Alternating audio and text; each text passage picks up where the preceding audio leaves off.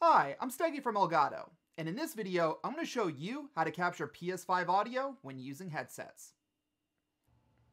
Now, if you've seen the Elgato YouTube channel before, this video might seem a little familiar to you, as a few years back we made a video on how to capture PS4 audio when using headsets. Now, the reason why that video existed is that the Sony PS4 had, and still has, a software limitation where it disables HDMI audio when a headset is connected to the console. This means that when you connect the PS4 to a capture card of any kind, there's no audio pumping out of the PS4's HDMI port. So there's no audio for the capture cards to capture. But now the PS5's been released, and unfortunately, nothing has changed. The PS5 also disables HDMI audio when a headset is connected to the console. So here we are again with suggestions on how to overcome this. Now, the first question you need to ask when figuring out how to capture audio on the PS5 is, what type of headset are you using? And now I don't mean brand or model, I mean the connection type. Now there are three types of headset connections for PS5. There's USB and optical, and then there's analog audio, which is 3.5mm 4-pole connection, otherwise known as TRRS. Now let's break down each type of headset and figure out how to capture audio. Now I invite you to take advantage of our video chapters to jump to the type of headset connection that applies to you. First, let's start with USB headsets. Now this can be a headset that terminates in a USB plug or a wireless headset with a USB receiver. The PS5 Pulse headset is an example of this type of headset. Now for these headsets, there's only one workaround. The only way to be able to capture audio while using a USB headset connected to your PS5 is if you have a second PS5 controller connected to the console, either wirelessly or wired, and connect a 3.5mm aux cord from that second PS5 controller's headset port to the 3.5mm line in of your capture card or computer. Now, one thing I want to clarify, because I'm going to be mentioning line in ports a few times in this video, is that a line in port is the analog 3.5mm port that can be found on the back of a desktop computer on the motherboard. And when a capture card has an analog 3.5mm input port, this is also effectively a line in. Now, these are different from a mic in port, which would be found on the front side of a desktop computer or found on a laptop computer. So when we mention connecting to a line-in input, we do not mean the mic input, because these inputs have different level signals, and they also only support mono audio, so you can't receive the full stereo signal from this type of setup through that port. Now, if you attempt this second controller method, one thing to keep in mind is that if you opt to plug in your controller to your console to keep it charged so it doesn't die midstream or recording, you'll need to use a 3.5mm ground loop isolator with the aux cable before it goes into your computer in order to prevent buzzing or other types of audio interference. Alternatively, you can just use ChatLink Pro for your second controller and just not connect a headset to the headset port. And this will achieve the same effect as an aux cable and a ground loop isolator, but with a higher quality cable and just dealing with one cable. Next, let's cover USB and optical headsets. Now, these are headsets that connect to a console via USB for chat audio, but then also have an optical in port to receive the game audio. Now, many times this is so the user can receive benefits like virtual surround sound. Now, these types of headsets can be either wired or wireless. So examples of this type of headset are the Astro A50 wireless headset or the Astro Mixamp, which works with various analog headsets. Now, the issue with these types of headsets being used with the PS5 is that the PS5 does not have an optical port like the PS4 did.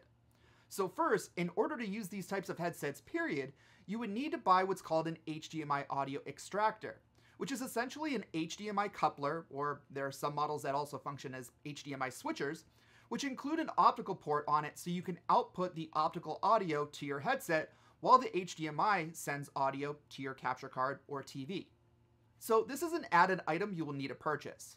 Now, the one thing to keep in mind here is to make sure to buy an HDMI audio extractor that can pass through the necessary resolution and frame rate you wish to game and capture at. We do have one linked in the description panel down below, which can pass through up to a 4K 60 signal. Now, if you have all of this set up, there are two methods to get audio to your capture card. The first method will work for any of the USB optical headsets. With your headset connected to the PS5, navigate to the Settings menu, the Sound menu, and then the Audio Output menu, and set the output device to HDMI. This will send both game and chat audio over HDMI to your capture card and the optical cable going into your headset. Now, keep in mind, with this setup, you won't have the ability to do game and chat balancing on your headset since that requires chat going over USB. Now, you can have game chat balancing if you're okay with only capturing the game audio and not capturing any chat audio.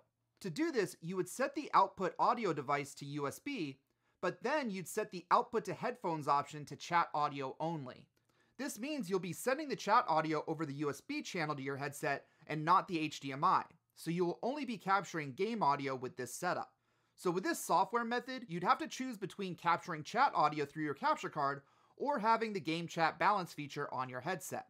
Now, the second method for capturing audio requires a stream out port, which not every optical USB headset might have. But this port will allow you to connect a 3.5mm aux cable to the line input of your computer or the analog input of your capture card. Depending on your headset, this might require using some of the headset software so you can tell it what audio to send out over this port. And then, depending on where you're connecting the other end of this aux cable into, you'll need to add that as an audio source in your streaming or capture software, or wavelength software, etc. Now, one thing to keep in mind here is that since you're connecting an analog cable between the headset that's connected to the ungrounded PS5 and to your grounded computer, you will be creating a ground loop.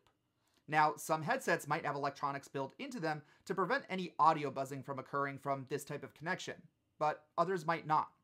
So if you try this method out and you hear buzzing or other interference in your game audio, you'll want to use a 3.5mm ground loop isolator, which will get rid of that. We have one linked in the description panel down below.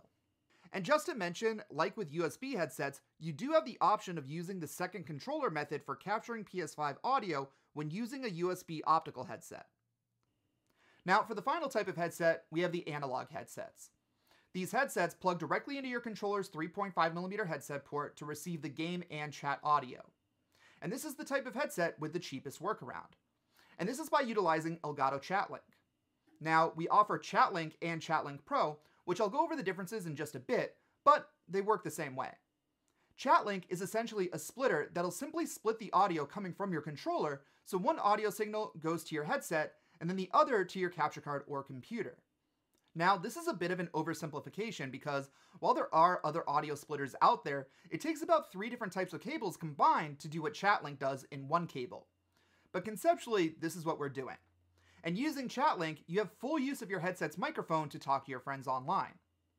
To set it up, you simply plug the headset jack of your ChatLink or ChatLink Pro into the headset port of your controller. Plug your headset into the headset port of ChatLink or ChatLink Pro, and then plug the long 3.5mm cable from your ChatLink or ChatLink Pro into the line-in of your capture card or computer. Now, what are the differences between ChatLink and ChatLink Pro, since you just saw that they set up in the exact same way? Well, number one, ChatLink Pro has a tougher build quality so it can withstand more abuse when using it. And number two, it has a ground loop isolator integrated into the cable to allow it to work with more audio setups. Because one thing to keep in mind with this setup is if you have your PS5 controller plugged into your console, this will create a ground loop because, again, you're connecting the ungrounded PS5 to a grounded computer via an analog cable. If you unplug the PS5 controller and use it wirelessly, then the analog cable isn't making contact with the ungrounded PS5 system, so then you won't have that ground loop. But if you do plan on having a wired PS5 controller, or have longer gaming sessions where you'd want to charge your PS5 controller, then you'd want to use a ground loop isolator to prevent this audio buzzing and interference. Now, if you already have ChatLink, you can use the ground loop isolators we've used in other setups and just add that to the 3.5mm jack that plugs into your capture card or the line-in of your computer. But if you're looking to buy a ChatLink for the first time, it's about the same money to get a ground loop isolator and a ChatLink versus getting a ChatLink Pro, but with the Pro, you get the stronger build quality, so we would recommend going with the Pro in that case. Alternatively, like the USB headset, you could also use the second controller method to get audio to your computer. But ChatLink is the better option here, because number one, if you don't already have a second PS5 controller, you're already looking at quite a large cost here. And number two, an aux cable and a ground loop isolator will probably be in the same cost range or more than a ChatLink or a ChatLink Pro. And number three, you don't have to worry about your second controller dying or leaving it plugged in and on all the time. Basically, if you have an analog headset, ChatLink or ChatLink Pro is the way to go. And that covers the 3 different types of headsets you'd use for PS5 and how to capture audio when using them. Now, keep in mind that these methods are recommended so you have the full use of your headsets connected to your PS5. This means that you can use the microphones for console chat with your friends, hear them back, and hear the game audio, all while your capture card can receive the same audio. If you don't need to talk to your friends through PS5, you can always connect your headset to your computer instead, and then use your streaming or capturing software to monitor the capture card HDMI audio to hear that game audio. And then you could use your headset to talk to your friends through Discord. Now, obviously, if you can't talk to your friends on Discord, or if your content involves console chat, then this doesn't necessarily apply. The only thing you could possibly do in this case is plug a compatible USB mic into your PS5 so that it'll get your audio to the console chat, and then the console chat will come over the HDMI into your computer and then out to your headset via the software monitoring. But obviously, this is an involved setup that can be somewhat costly depending on the type of mic that you'd use. And the other downside of this software monitoring method is that there is a little bit of audio latency from doing software monitoring versus having your headset directly plugged into a controller. So depending on how competitive your game is, this is something to keep in mind. Now, one thing you could try to do to mitigate the latency of this method is by connecting an aux cable from your PS5 controller to the line input of your computer, since this will avoid the extra latency that would come from a USB capture card, because even if that latency for a capture card is ultra low, the analog line into your computer will just be a little bit lower. Just keep in mind again that if you're plugging in your controller to your PS5 for continuous power, you'll need a ground loop isolator in this setup to prevent audio interference. And once again, you can just use ChatLink Pro for your second controller and just not connect a headset to the headset port. And this will achieve the same effect as an aux cable and a ground loop isolator, but with a higher quality cable and just one cable being needed. And again, when I say line in input, this only applies to the desktop line in on the back of the motherboard because those are stereo inputs with the proper line level signal. We do not recommend using the mic input of a computer. So if you're using a laptop that only has a mic input or a combo jack type of port, you would just monitor the HDMI audio from your capture card. But there you have it, how you can capture audio when using headsets on the PlayStation 5.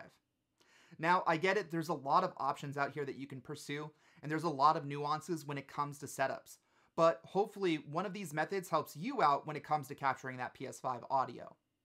Now, if you have any questions, feel free to leave a comment down below. And don't forget to hit that like button and get subscribed so you can catch the rest of our videos and tutorials to learn how to unlock the full power of your Elgato products. Once again, I'm Steggy from Elgato, and until our next video, good luck and have fun.